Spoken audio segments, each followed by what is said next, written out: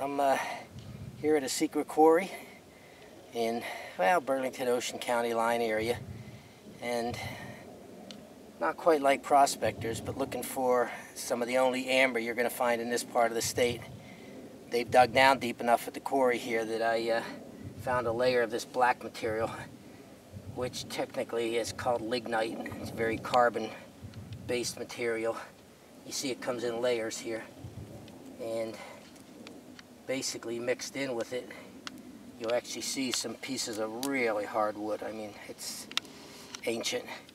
When we used to hunt site up in Sayreville, we'd find the same hardened wood. It's not petrified wood, but it's similar. Also, this is a little harder to see, we have these hard pieces of gray materials, pyritic ore. It's type pyrite that often is found with amber. And what I'm doing now is I'm just sorting through, crumbling up the lignite. There isn't much here. Oh, okay, we got a tiny little piece. Alright, hold on a second. There's a tiny little piece of amber there, semi-clear. And what I'll do is, here's some of the other pieces I found up till now. It's all different ambers. Again, it's not real big stuff, but it's rare. It's rare in this nape of the woods, and I'll put them under a 20 power microscope to see if it has any inclusions.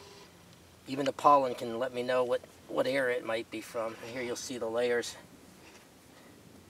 Here up here you'll see the darker lignite. See this real black stuff in here?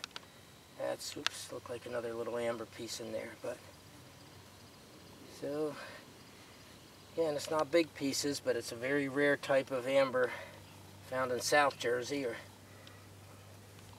Harbor. Oh, there's a tiny, you're not going to be able to see that very well, but there's a tiny little piece here too. But amber hunting at a secret quarry.